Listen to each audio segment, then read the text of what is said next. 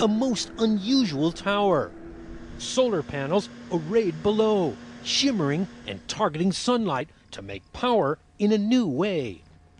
What is happening here? What's happening with this and the tower? Well, this is the heliostat. It's a large mirror, curved mirror, and it reflects solar radiation to the receiver in the top of the tower. So we concentrate heat at the top of the tower.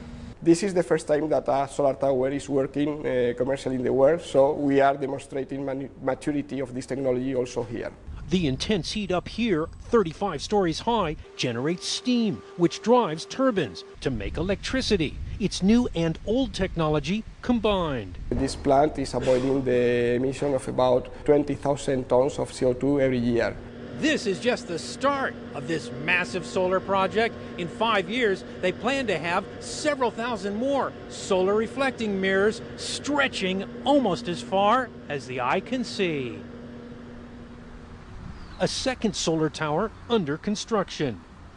They're also testing parabolic trough technology like that used in California. Heat reflected into a central tube to turn turbines. But here, they're really betting on solar towers. In the future, we could expect some more efficiency from the solar tower. In 5 years, they hope to generate enough electricity for Seville and its 700,000 citizens. For now, it's just enough for a nearby village. A restaurant owner here says fighting bulls once were raised near the solar plant. The Romans knew there was a lot of sun here, so the solar plant is in the ideal location. They're still trying to bring production costs down and boost power storage time when the sun doesn't shine. But they're already convinced of one thing. It's an eco-solution.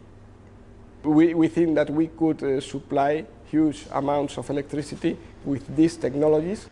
Al Goodman, CNN, Sanlúcar la Mayor, Spain.